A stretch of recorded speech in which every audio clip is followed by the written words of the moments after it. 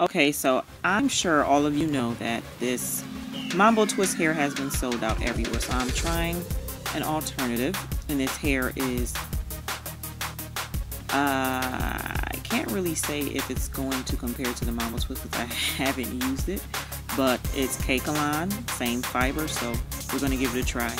I'm using this new product. It's an edge control with black dye in it, so it's supposed to control your edges while also giving it a fuller look.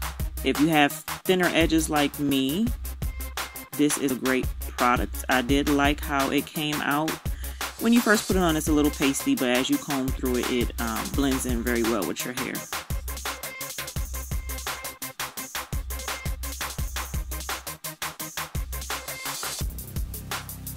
So, doing the basic crochet method with these twists,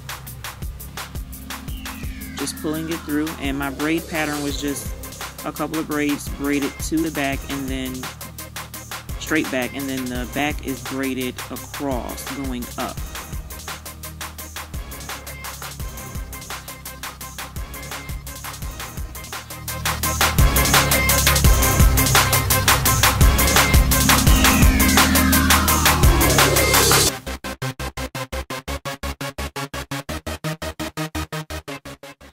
So for the front of my hair, I want to have it so that the knots are not showing and also give myself a little bit more height in the front. So what I'm going to do is pull the loop or the twist through like I normally would, except this time I'm going to pull just one side of the twist through the loop and then pull it tight to create a knot. So you open up the loop, you pull one side of the twist through, pull tight to make a knot, and then see how it overlaps and you cannot see the knots. I'm going to do that to this braid and the opposite braid so that when I flip my hair over to the side, you won't be able to see any of the knots.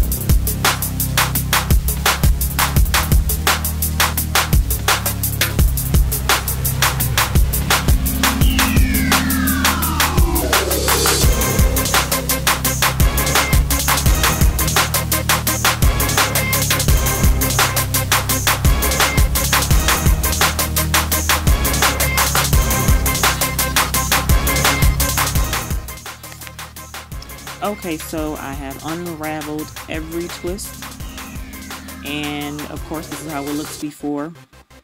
You take it a step further, like you know I like it. So I'm going to unravel it a second time because I want it to be big. So I'm just going to take one side and just separate that, and then I'm going to do the same thing to the other side of the twist, and I'm making sure that I'm trying to not create so much frizz. So take your time when you're unraveling these because you don't want it to become so frizzy. And this hair is nice. It has a nice sheen to it. It's not too shiny, but it has just enough shine so it doesn't look dry, because you know that Curlkalon hair can tend to be, and I hope I'm saying it right, Senegal. Okay, I'm sure you guys are going to correct me in the comments, but that hair tends to appear, you know, kind of dry. So I like it. It has a nice shine to it, and I love the curl pattern. This is the finished look, and see how my edges blended in well. It's a nice soft hold. nice and full. I love you guys. Stay tuned, subscribe, like, and share, and live life on purpose with purpose. Mwah.